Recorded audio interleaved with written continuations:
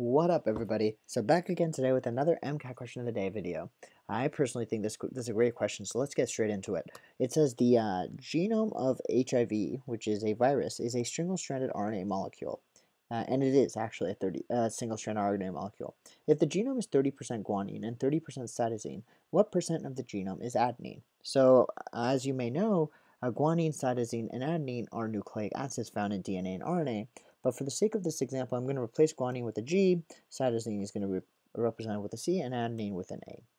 And obviously these are the answer choices. So is 10% of the genome going to be adenine? Is 15% going to be adenine? Is 20% going to be adenine? 25? Or can we not determine that? We're not sure yet. We'll find out. To kind of give you a visual representation of this, I want to go ahead and tell you, assume that the genome that I'm talking about here is 10 base pairs. And obviously the genome, as I mentioned, is a single-stranded RNA molecule. And if it's 10 base pairs, then we know that 30% has to be guanine. So that means 3 of these base pairs have to be guanine. So I'm just going to randomly make 3 of them guanine. We also know 30% are cytosine. So we can add in 3 random C's somewhere. And again, the placement of these is completely random. I just want to show you what I mean. And so this is what I mean. I'm showing you that this is the hypothetical genome, and this is the hypothetical percentage of guanine and cytosine. And now the question is asking, how many of these unknown spots are A's? And ultimately, like, what percent of the overall does it give us? But before we get to this, I want to show you what a lot of students end up doing in this problem. The common approach that happens is a lot of students think back to this thing called Chargaff's rule. And students know from Chargaff's rule, as is mentioned here, that adenine pairs with thymine. And this isn't entirely correct because it's assuming mostly DNA, but it's adenine pairs with thymine / uracil, right? If it's RNA, adenine pairs with uracil. But the point is, students know that adenine pairs with thymine / uracil, and that guanine pairs with cytosine, right? This is a common knowledge among most students. And therefore, what ends up happening is students assume that the amount of adenine has to equal the amount of thymine / uracil, if we're talking about mRNA, and that the amount of cytosine has to equal the amount of guanine, right? And if you don't know a good way to remember this, the way I always remember it is that chips and guac, right? So chips and guacamole always go together, just like cytosine and guanine, C and G go together. And that's how I remember these pairings. Because if C and G go together, then A and T have to go together. And, you can kind of get it down. So that's the way I remember it. And so these are kind of like the two assumptions of Chargaff's rule.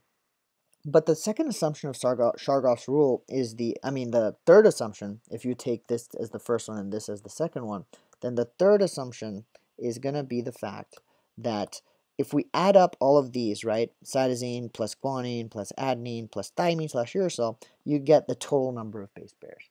That's what you'd assume. But in this case, we can't apply Chargaff's rule because this Chargaff's rule only applies to double-stranded DNA and double-stranded RNA. Okay, this is the only time when Chargaff's rule will apply. And let me show you what I mean by that.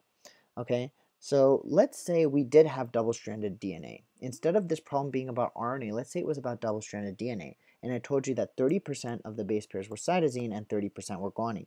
Well, then you'd know that, if I had guanine here, and guanine here, and then cytosine here, and cytosine here, then you know that obviously because guanine pairs with cytosine, then on the opposite end, you have to have cytosine here, guanine here, cytosine here, guanine here, cytosine here, and guanine here, right? And because of that, you have to know that these parts that are left over, these like 4 base pairs that I have not drawn in, this is going to account for 40%, right? Because look, right now, 60% of our DNA, 60% is C/G. And that means that if this is double-stranded DNA, that 40% has to be A/T. So regardless of what happens, 40% of the DNA will be A/T, and then you can make the assumption that 20% has to be A because A pairs with T, right? And that 20% has to be T. And then you can actually just know that the answer would be 20% A or T, because regardless of what I do here, if I put them in, then they end up counteracting. And this is just me hypothetically filling in the answer. But the point is, Chargaff's rule is under the assumption you're dealing with a double-stranded molecule. Okay, it's under that assumption. But what happens when you're not dealing with a double-stranded molecule, like in this question? In this question, we're dealing with a single-stranded RNA molecule, right? We are literally not dealing with anything double-stranded at all. And that means that Chargaff's rule does not apply. Chargaff's rule will only apply for double-stranded DNA, right? Because in double-stranded DNA, we can safely assume that the amount of adenine equals the amount of thymine, and the amount of cytosine equals the amount of guanine. And it also applies to double-stranded RNA, because in double-stranded RNA, the amount of adenine will equal the amount of uracil, and the amount of cytosine will equal the amount of guanine.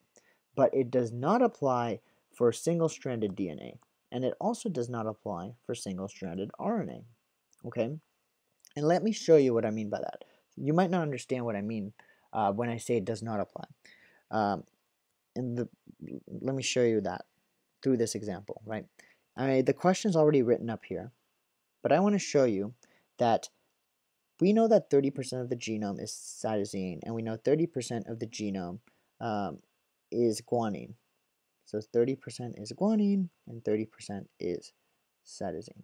And if we know that, I can come up with a ton of different ways to draw this out.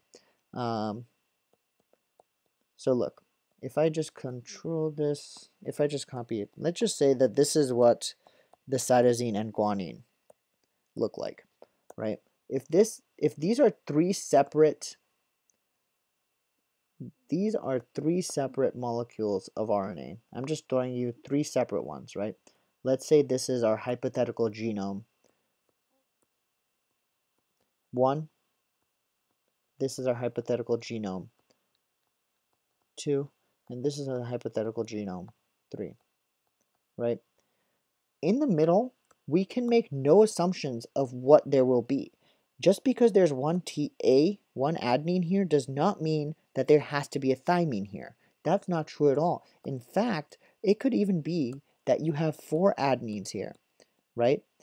And in this one instance, if we had 4 adenines there, then we'd have 40% adenine, right?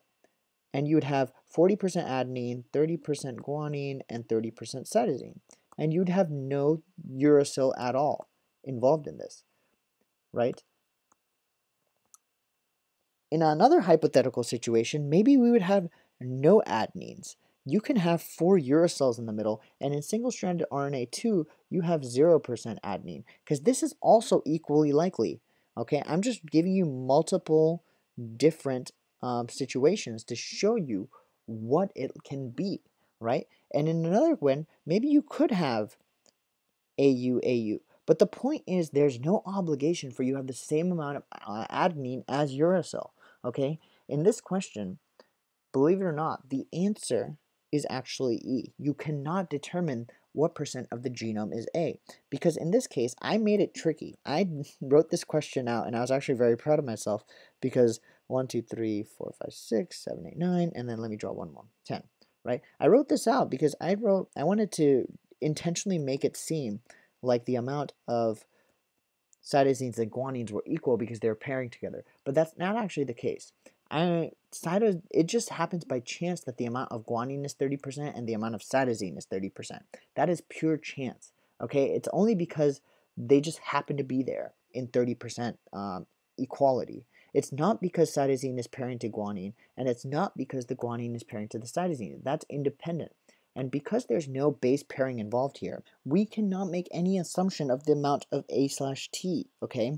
Just because there's one A does not mean that there's going to be one T or a uracil. The amount of A need not equal the amount of U, because this is single-stranded RNA, all right? And so with that being said, there's no way we can know how much adenine there would be. There could be 4 adenines here. There might not be 4 adenines here. There could be 4 uracils there instead. We don't know, because there's no contingent requirement for single-stranded RNA.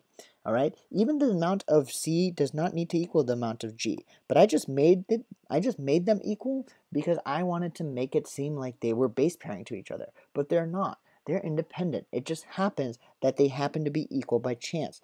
But they're not. They don't need to be equal in single-stranded RNA or single-stranded DNA for that matter.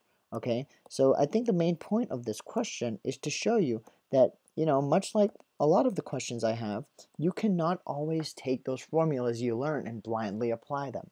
You have to know whether or not the concept you're dealing with is going to take that formula into consideration properly. And in this case, single-stranded RNA has no stringent requirements, and there's no reason why the amount of A has to be equal to the amount of U. And for that reason, we can never determine the amount of true A that's present in the genome. With that, I'm going to end the video. Hope you guys enjoyed it. If you have any questions, comment below. If you have any questions you want me to help answer, let me know. But yeah, I hope you're enjoying these series, and let me know if you have any questions. See you in the next video.